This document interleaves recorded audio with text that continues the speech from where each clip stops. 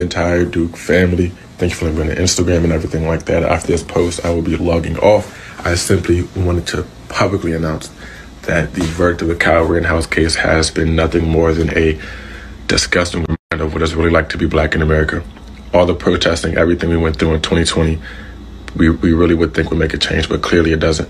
We scream Black Lives Matter, but it doesn't matter enough for these people who are in power, the jury, the judge, anybody, to charge this man with murdering and taking away two beautiful black lives, two beautiful black lives, two beautiful black lives, two beautiful black lives, two beautiful black lives.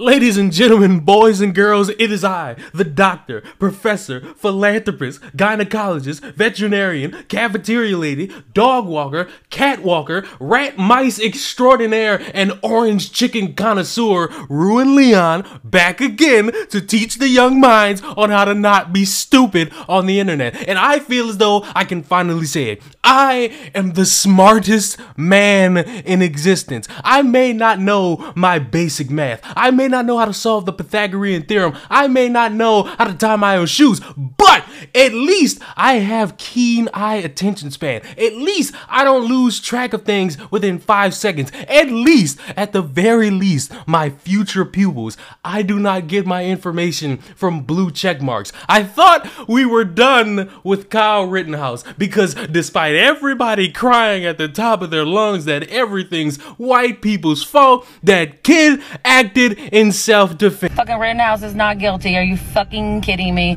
This is why black, indigenous, and people of color cannot motherfucking trust white people, because they can carry a motherfucking AR-15, walk around in the crowd, and motherfucking kill people and not go to jail. It's like Wisconsin's gonna fucking burn tonight.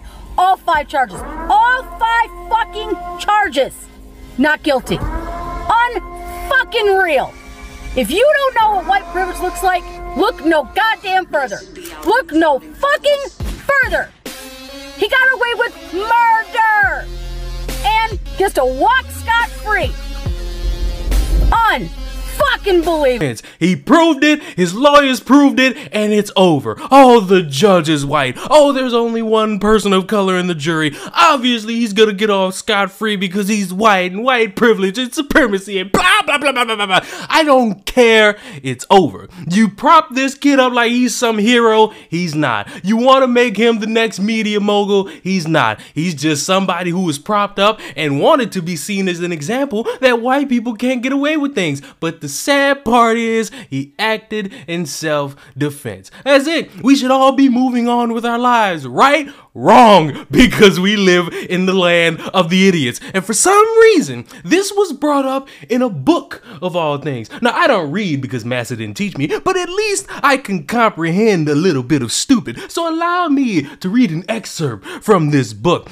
Or consider 17-year-old Kyle Rittenhouse, who used his semi-automatic weapon to kill 2 black men in Kenosha, Wisconsin, while waging a glorious race war on behalf of his inherited white power. That's not to mention the white people who rallied behind him to post his bail. Fear has gripped the patriarchy, and the threat of the right violence or lethal use of it is the patriarchy's response. Now, I don't even know where the hell this book is from. I don't even know if I could buy this. I want to buy it, and I want to put it on a wall to show everybody when I'm rich and famous and I got robots touring people all across my home. I can show them a book with a passage of so much fucking stupidity in it, because at least you could deduce that Kyle Rittenhouse didn't shoot anybody who was black. He shot 3 white dudes. Whoops. That ain't even the best part. After this was found in a book months later, the author, after getting criticized to literal hell over this, decided to give her opinion and let the world know that even though she was wrong,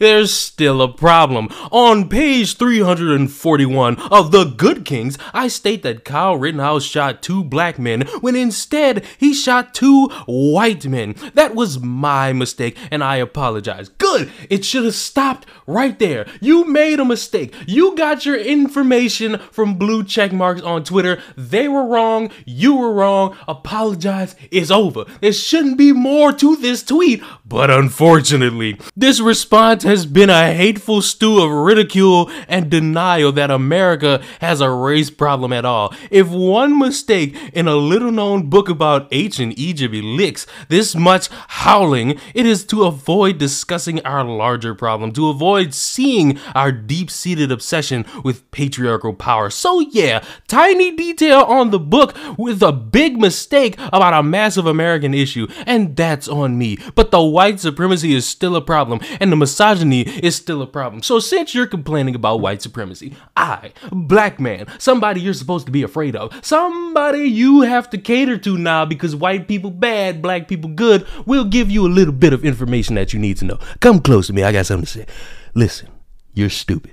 You allowed your emotions to dictate what you put in a book that's up for sale. You thought that was wise. And for some reason, after all this time passed, nobody on your team decided we should probably get all those books back and change that. We still decided to post that up for people to see. And now that the criticism is coming, everybody's in denial about America's issues. No. We're just having fun laughing at you because you, my darling, are a stupid human being. And you decided to post an apology while still blaming people for rightfully criticizing you. And I'm here to let you know, as a black man, the most disrespected group in American history, the most disenfranchised group in American history, the most humiliated group in American history, I'm here to let you know, you sound fucking stupid. And that, class, is a lesson on how to deal with people who provide non-apologies and still blame you for the things that are of their own fault. I hope you all take this moment and realize that if you want to be a future author, you want to be a narrator, you want to be some book reading bastard who spends all day collecting books, I got one piece of advice, just only one piece of advice.